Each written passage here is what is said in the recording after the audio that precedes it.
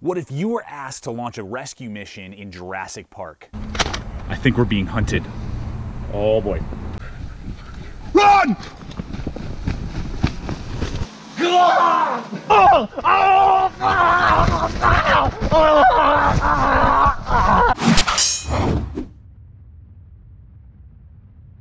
Well, hey folks, welcome to the channel. Welcome to another episode here at Gideon's Tactical. I am your host, Aaron, and I want to have some fun with you today and kind of step outside the box and let's discuss if you were placed in the fictitious world of Jurassic Park, Jurassic World. You know, the most recent one, Fallen Kingdom, has just dropped on video and streaming services.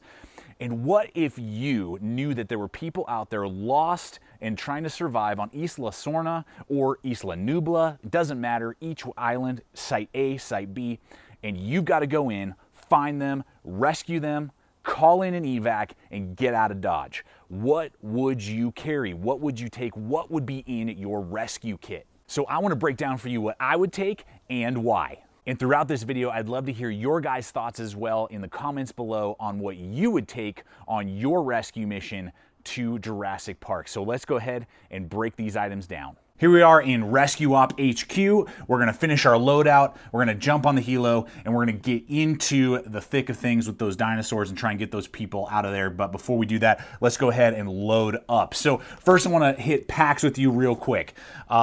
This is the packs that I would go with. The 511 Rush series and the 2-banger series from 511 as well. These are the two reasons. First off, for the Rush series, the very first packs developed by 511, they have been around the world, they've been all over the place, bomb-proof, and they don't have any external water bottles. Now, if I was to, water bottle pouches, if I was to be hiking, backpacking, whatever, I would prefer external water bottle pouches. But if I'm running from dinosaurs, I'm falling down, tripping over stuff, trying to run for my life, I want my water contained inside the pack, not bouncing around outside, that if I lose a Nalgene, I am out of water. That would be a very bad scenario. But tough, bomb-proof, well-organized, and no external water bottle pouches. I'm gonna be taking the Rush 12 with me, depending on gear loadout. Maybe if we have the guy with the rocket launcher, or the minigun, or the radio guy, they may wanna go with the Rush 24.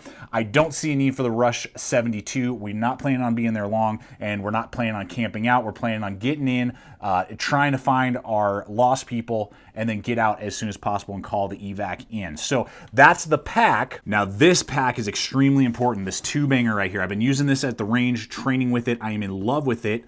We'll do a separate video in the future on this bag. But what I love about this is that this is a front carrying pouch that I can run as fast as I can with it. And it's not gonna bounce around, flop all over the place. It's not cumbersome, and it's on the front of me, not the back of me or on the side, which is great.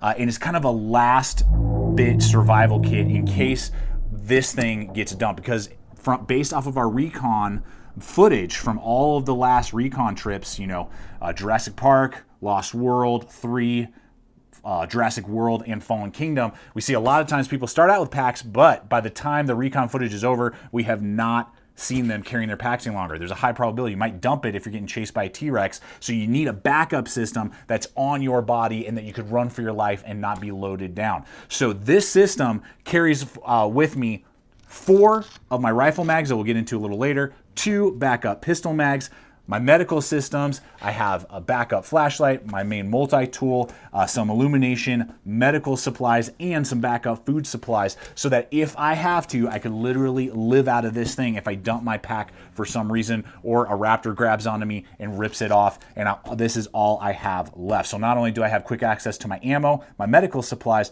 but also some food items, which is major in this scenario.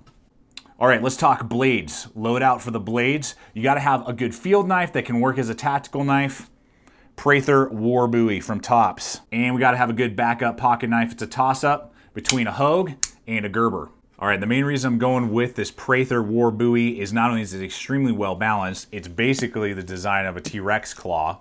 Great, large, high grind for field work, but a massive clip with strong tip for last ditch. If a velociraptor or other predatory dinosaur is upon me, I might be able to pull it out and get a good stick in, 1 or 2 sticks from this, and that dinosaur is going to be dead. Massive high traction, great handle ergonomics, USA made, easy to resharpen out in the field. with that good relief edge, and actually is big enough that I can use as a light machete if I need to with that almost 8-inch overall design. Now as a backup, I gotta have a knife that I will not only be able to defend myself with, but also do field craft if I had to, field work. So the Gerber Auto 06 Auto, amazing tool, great handle ergonomics, S30V. The manipulation of the knife is a big thing because, you know, in a high stress environment, your manipulation and your motor skills go down. So you want max motor skills, not having to do micro motor skills. So this guy pulling out, hitting a button, boom, I got huge traction so I can stab if I have to, but still designed in such a way that I can do field work if I need to. And it's a toss-up between this guy in either a manual or an auto in the Hogue EX03. Very similar size, large blades, high wide grind, deep guard there so I am able to stab if I have to. Good strong push button lock up, lightweight, feels really good in the hand. I can absolutely do field work or stabbing if I need to. So I'm open to recommendations. You guys tell me in the comments below, which one would you take if you only had these two to choose from? Auto 06 Auto, or the Hogue, and manual or auto with this design. Got to have a good toolkit because we're going to be dealing with a lot of electrical, fencing, locks, all kinds of different things that we've got to take care of. So what's in the toolkit? All right, what about tools? Let's talk about tools here for just a second. Very important. Good medium-sized crowbar. You know, some of the metal doors, gates, whatever may be rusted out. Last ditch, you know, self-defense tool if I need to. This is going to be very important because we are going to probably come into depowered items that don't have powered doors and things like that, and I'm going to have to jimmy them open and pry them open, and I want to save my knife and not have to do that if at all possible. Then we are going to be running into a lot of electrical stuff, regardless if I'm having to rewire a radio or possibly rewire a paddock, you know, and open up a paddock to either release dinosaurs, save my own life, you know, whatever it may be.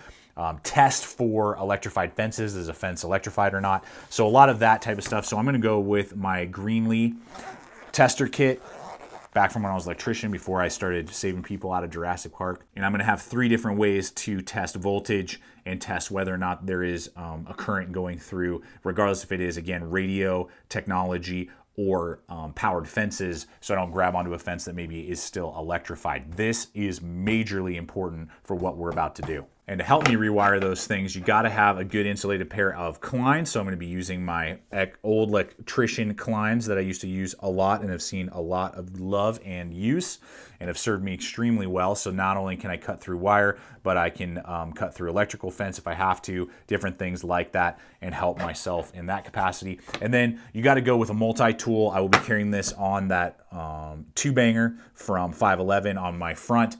A good Leatherman tool. This thing is bomb-proof. It's, in my opinion, basically the strongest tool Leatherman makes, the Super Tool 300.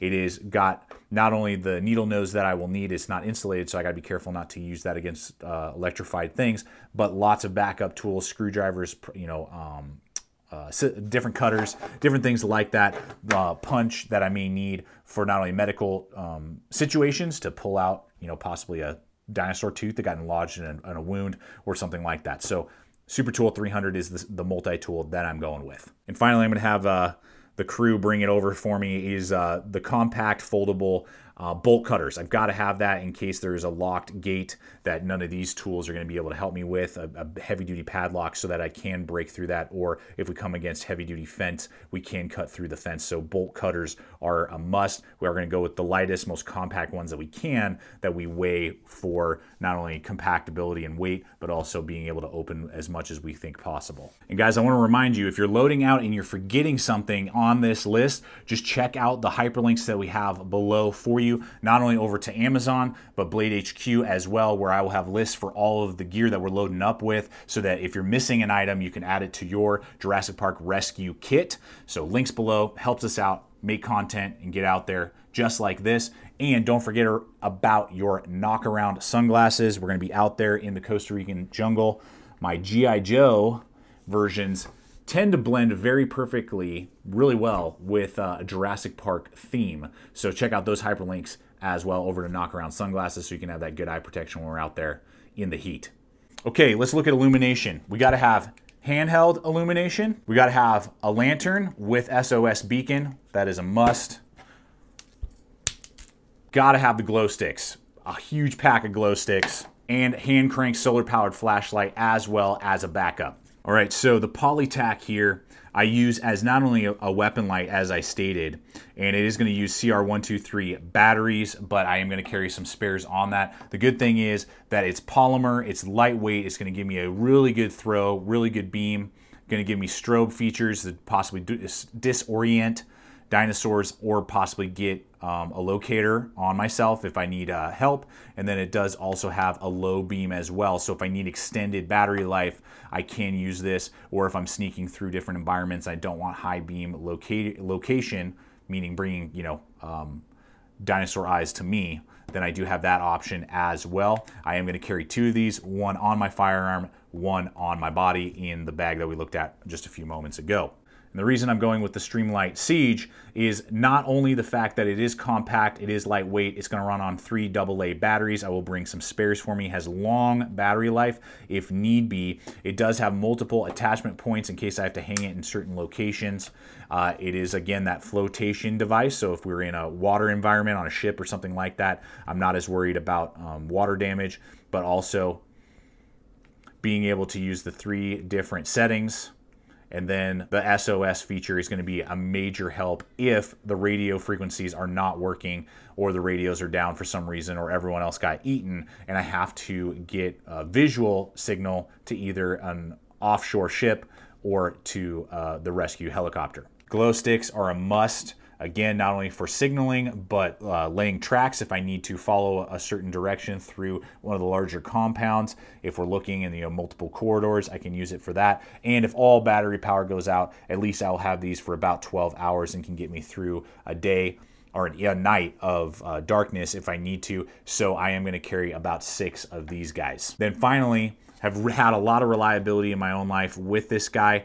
Rather inexpensive, rather lightweight, not a huge high-powered light, but that's okay if I'm down to this and I'm still trapped out there for an extended period of time. This is the last ditch. Everybody left me and I've got to try and recall in some backup, and I might be out there a week or 2 and I burned through all my batteries and my glow sticks. Then this being not only solar powered but also hand crank and giving me a lot of different, not only identification blinking, but then settings is going to be a really good backup for me. Okay, how about medical supplies? Now, we're going to be running into dinosaurs with massive claws, teeth.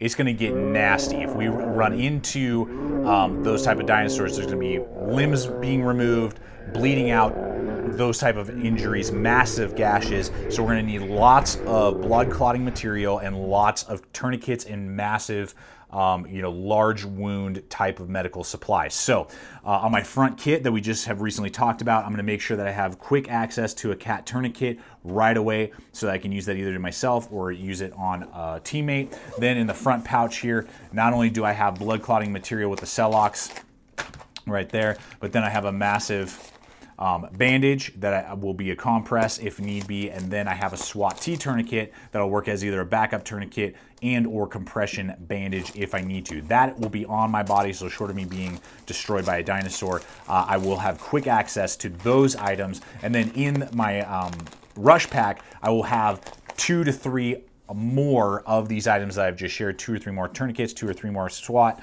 2 or 3 more bandages, blood clotting material, and to make sure that I have 2 or 3 of these Israeli bandages in the pack as well for really good compress if there are other types of wounds that would need a compress and not necessarily a tourniquet. But that is a must. We gotta have that, and disinfectant material as well to make sure that the injuries don't become life-threatening quickly because of the large gashes and bacteria that will be on either the dinosaur's teeth or on their claws.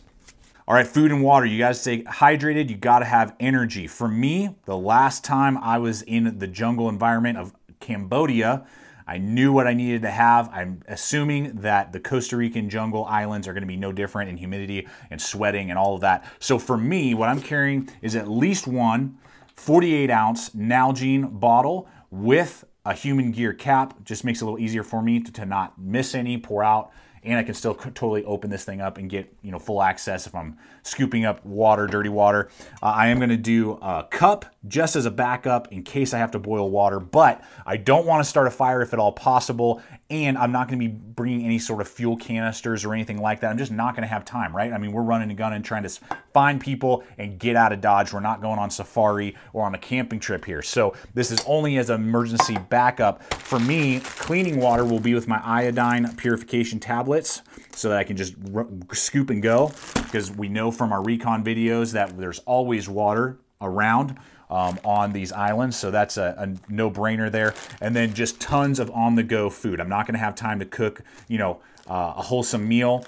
I'm going with lots of high energy, high carbs, high protein, power bars, and supplements as well to keep me going. So that's going to be my food layout, because again, I'm not gonna have time or wanna have issues with scent or things like that to try and boil water, to take time with that, and all those type of things to not only purify my water, but also to give me food and give me energy. So I'm going with as fast and easily edible as possible. A few other items I just want to hit with you real quick. Make sure you got to have some paracord. That 550 line will definitely be needed. I'm sure we're going to have to run into some scenarios with that.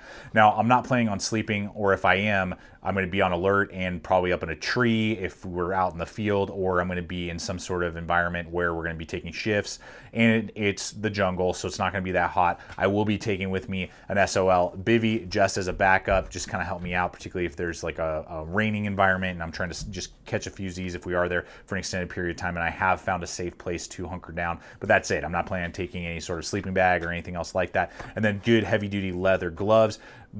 Just picked these up at a hardware store because of not only possible, you know, barbed wire, razor wire, heat, you know, because a lot of metal items might be out in the sun, you know, that we might be having to move metal items around for barricading, different things like that. You know, the simplest cut can lead to infection in those type of environments, high humid environments with these type of scenarios. So good heavy duty leather gloves are going to be important too. All right, weapon time, firearms. What are we talking about here? Okay, so I'm going to be taking a sidearm and a rifle. I'm not concerned about very large predatorial dinosaurs, T-Rex, and those type of size dinosaurs that may be out there. That's why we're bringing in the guy with the RPG and bazooka. That's why we're taking the guy with the minigun. That's their duty. My job and what I'm focusing on are the smaller predatorial dinosaurs that are around the Velociraptor size range. So with that in mind, based off of past recon footage that we have seen, particularly in Fallen Kingdoms recon footage, when the dinosaur Velociraptor was able to be taken down with a single shot from a pistol at close range, it basically incapacitated the dinosaur at that point. The sedatives had not fully taken effect yet.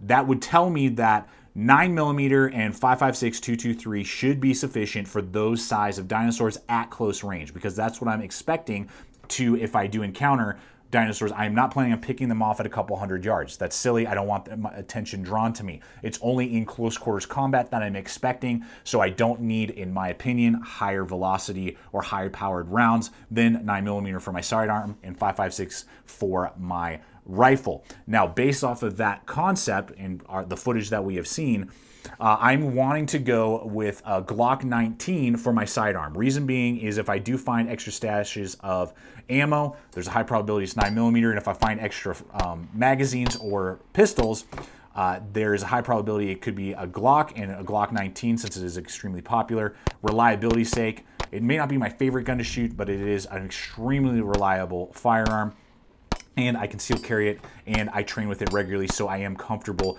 with its design. So that's why I'm going with the 9mm and I'm going with the Glock 19 frame, is for those reasons. Now, when I go to the rifle, again, the 5.56 I believe is going to be enough, as long as I'm carrying my heavy loads, to take down at close range Velociraptor or similar size predatorial dinosaur trying to track me down.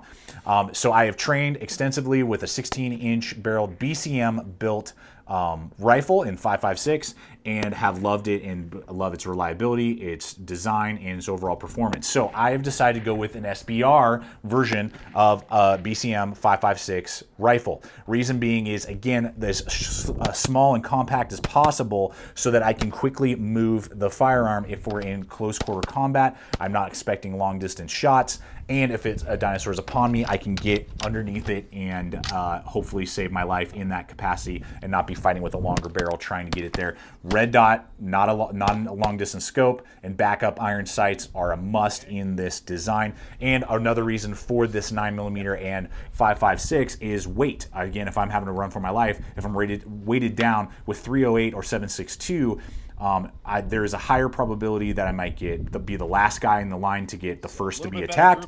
You know, the last guy is the first one to be attacked when you're running away from something. But also recoil. I can keep my firearm on sight, not regardless if it's the pistol or the rifle, because I'm using lower powered rounds, so I can keep it on target easier, because there's a high probability with a fast moving, you know, velociraptor or something like that, that I'm going to miss a lot. So I need to be able to quickly have low recoil to actuate targets faster and get the firearm on target quicker. So those are the two firearms that I am going with, and I will be taking 3 total mags of 9mm equaling 45 rounds, and then I'm going to be taking 9 mags of 5.56 totaling 270 rounds of ammo. All right, folks, that's the loadout. Let's go ahead, get upstairs, hop on that helo, and get to saving our comrades. Thank you guys so much for coming over today and enjoying and having fun with this loadout of the Jurassic Park rescue kit. Check us out on Instagram, all the social media, Facebook, throwing up stuff there all the time. If you're not a current subscriber, I'd invite you to subscribe. We're throwing up stuff like this every single week. Fun, entertaining. It's just a blast, guys. I thank you so much for joining today. Would love to hear your guys' loadout. If I'm missing something or questions that you may have, you know, there are certain aspects to this loadout that I'm not going to touch on that maybe I'm relying on somebody else to have, or that just are a little too minute. I didn't want to go too deep into the weeds. I didn't want to go in the long grass and get ambushed by some velociraptors. So this is just kind of a basic overview. I hope you guys have enjoyed it. Love to hear your guys' thoughts on it and any items that I may have missed or that you would have added to your kit if you're coming with me on this rescue mission. Finally, guys, always remember, stay equipped, stay prepared, and we'll see you out there.